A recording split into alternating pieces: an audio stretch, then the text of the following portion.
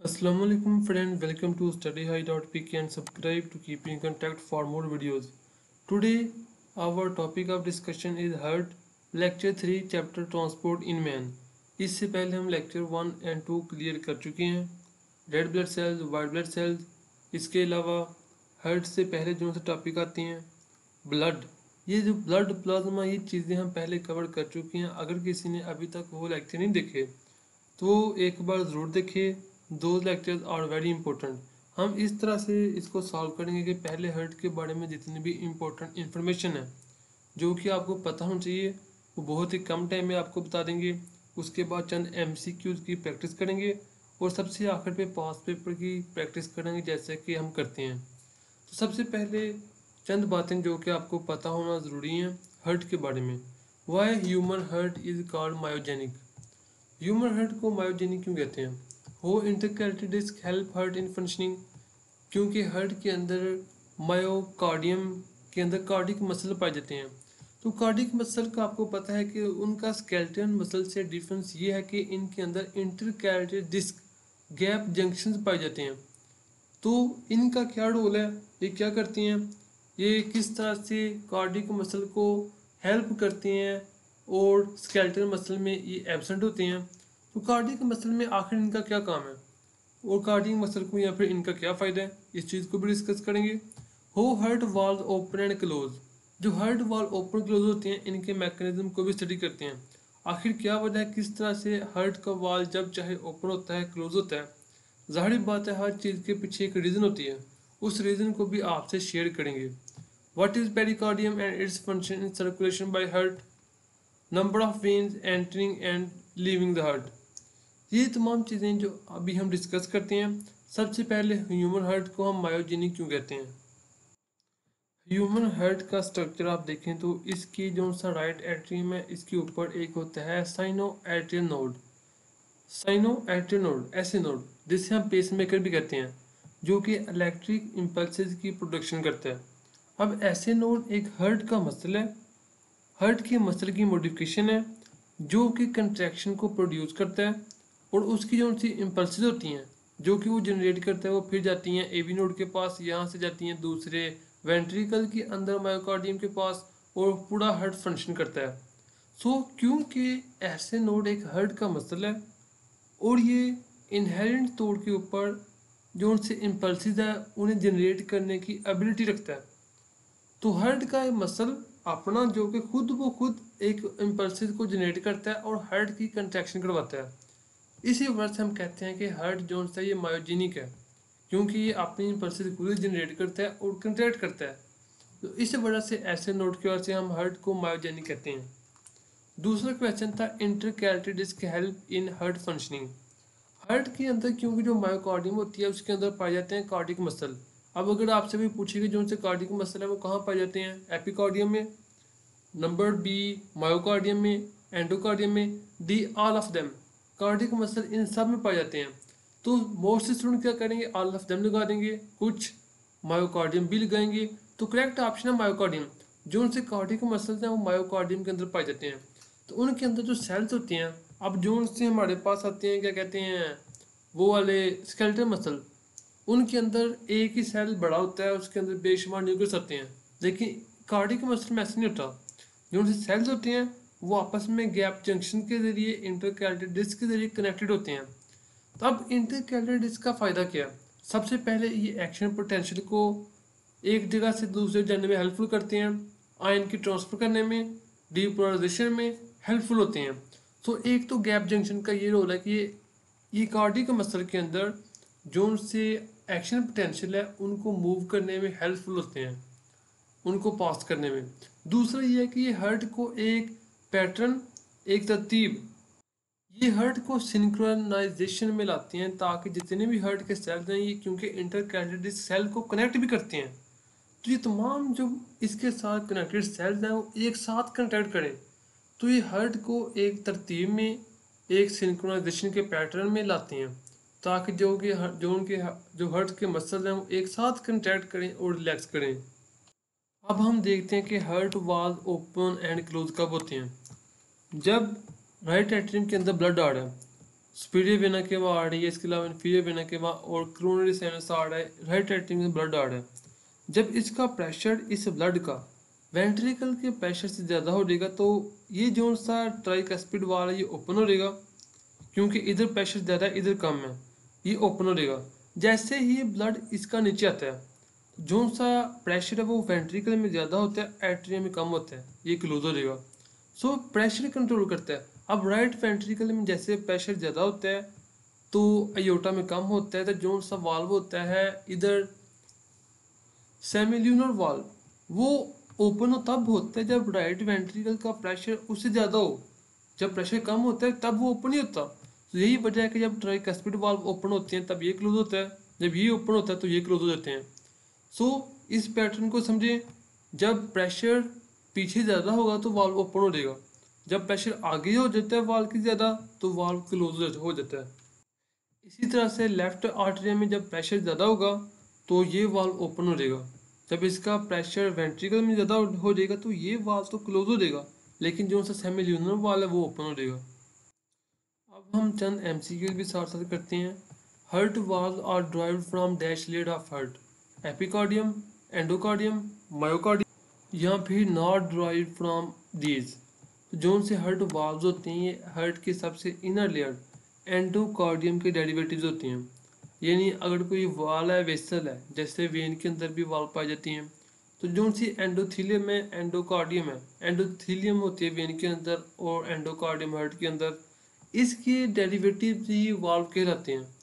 सो जो वाल्व है वो बेसिकली एंडोकार्डियम से ड्राइव होते हैं, heart valves. C is our correct option. Question number 2, which of the following is correct about pulmonary circulation of heart. जो सा पल्मोनरी सर्कुलेशन है इसमें दो पल्मोनरी आर्टरीज होती हैं जो करती हैं कैरी ब्लड टू लंग्स, दो पल्मोनरी वेन्स होती हैं जो कि ब्लड को लेफ्ट एट्रियम की तरफ लेके जाती हैं, 4 पल्मोनरी वेन्स होती हैं जो कि ब्लड को लेफ्ट एट्रियम की तरफ लेके जाते हैं। सो मोस्ट स्टूडेंट कैसे कंफ्यूज होते हैं कि वो समझते हैं कि दो पल्मोनरी आर्टरीज हैं और दो ही पल्मोनरी वेन्स हैं, जबकि ऐसा नहीं है।